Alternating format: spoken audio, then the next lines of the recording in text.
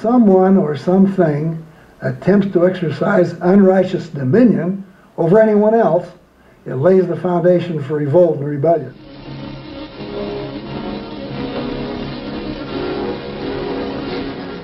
The Berlin Airlift, an operation carried out by the British and American Air Forces to provide food and other essential items to post-war Berlin. It was a momentous event based on the revolutionary idea of providing humanitarian aid through air and air alone for the first time in U.S. history. This revolutionary political and humanitarian event produced reactions across the globe. Relations between the U.S. and Russia were strained for many decades to come, and it reformed world politics. The Berlin Airlift set the stage for a protracted Cold War. In 1945, the big question of what to do with Germany arose again. At the heart of this question lay Berlin. At the Potsdam Conference in the summer of 1945, the Allies set out to divide Germany into 4 zones of occupation governed by the US, Great Britain, the Soviet Union, and France. Berlin, which was inside the Russian zone, was also divided into 4 sectors. According to Russian historian Tatiana Koplova, despite their initial cooperation, the relationship between the great powers was shrouded by mistrust and suspicion.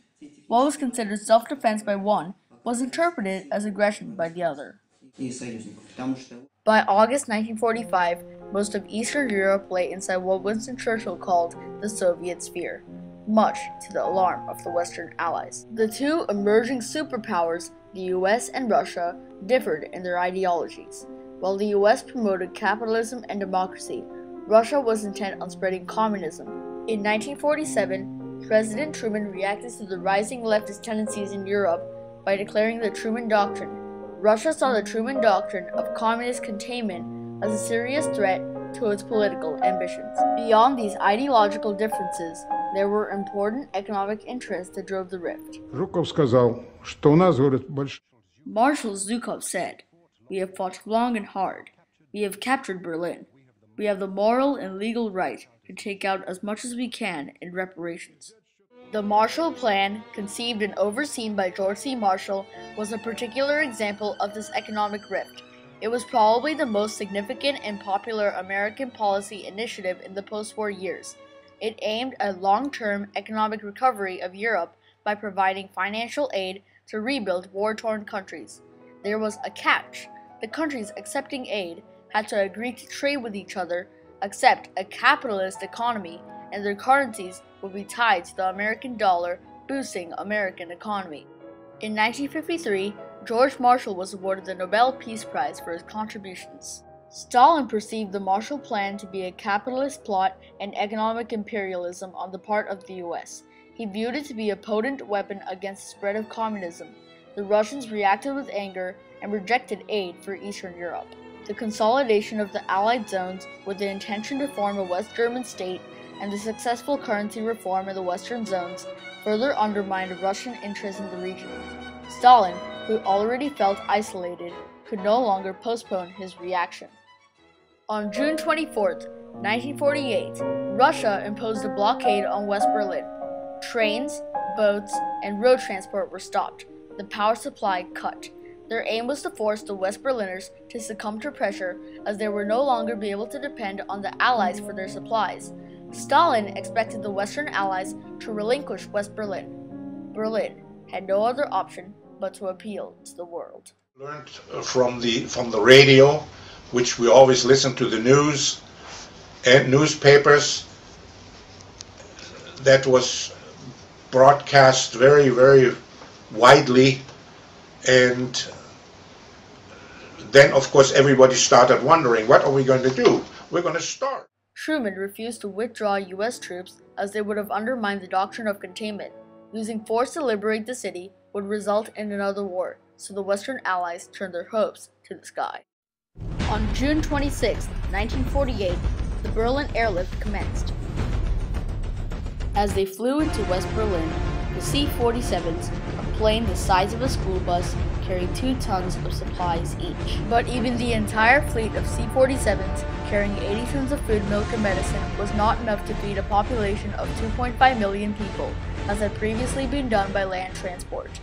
The Russians and the Americans at the time both believed that the city could only be supplied by rail for the amount of materials that were needed. The Russians just laughed. That can't be done. What is he going to do? How is he going to airlift? Then, on June 30th, much larger planes, the C-54s, arrived from U.S. bases all over the world. These could carry 10 tons of supplies each. The larger planes were a huge factor in helping West Berlin to be supplied by air alone. The airlift was initially expected to last a few days or at most a few weeks, but it lasted an entire 9 months, feeding a big city with supplies and keeping it from starvation. At the peak of the airlift operations, a plane landed in Berlin every 90 seconds to deliver supplies, a revolutionary feat indeed. In all, 2.3 billion tons of food were delivered during this airlift, an astonishing amount for those times. As a comparison, the Berlin airlift brought in more supplies in 1 month than the entire airlift operations in Sarajevo in 5 years. The airlift spanned the winter months too. The November and December skies were often dense with dark clouds and fog, which made the task more difficult, but the steady drone of airplanes continued through these months. The airlift also changed the relationship between the two former enemies into a genuine friendship. As the airlift progressed, the West Berliners began to trust the Allies and started helping in the operations. When the aircraft did not have enough runways to land on, residents ran out and laid steel mats, which were covered with tar, for the aircraft to land. The airlift, as with any military mission, was not without its perils. As the Russians tried various measures against the airlift, accidents happened and lives were lost. The Soviets buzzed some of our planes with fighter planes, put up barrage balloons, and occasionally they shined high-powered searchlights in their eyes during the approach to landing. One of the most well-known humanitarian acts during the airlift was by Colonel Gale Halverson, later called the Candy Bomber.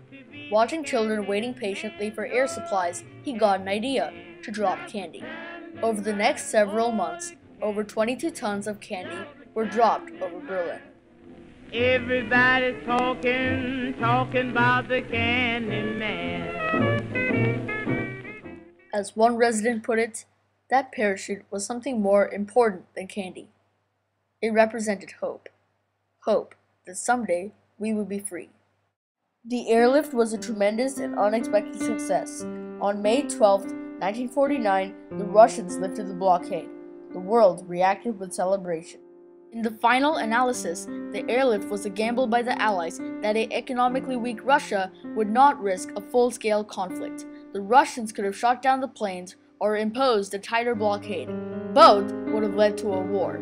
They did neither, and the Allies won the gamble.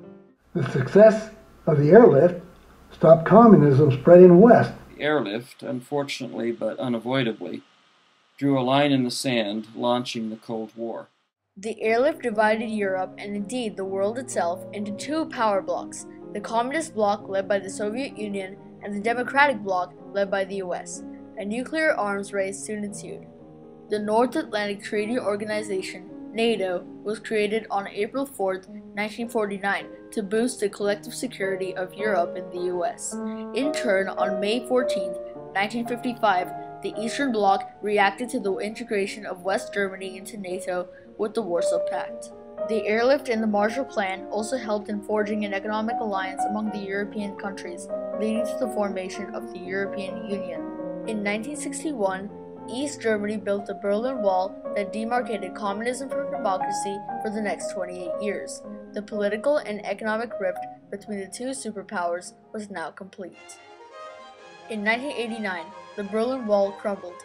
With the fall of the Soviet Union, Germany was united once more. The Berlin airlift was a pioneering military coalition-led effort that not only saved lives, but also led to the snowballing of world events. The airlift also set a model for future aid missions and added a new role for military forces: humanitarian aid. The largest humanitarian effort in U.S. Air Force history, it was unprecedented in scale and scope for its time.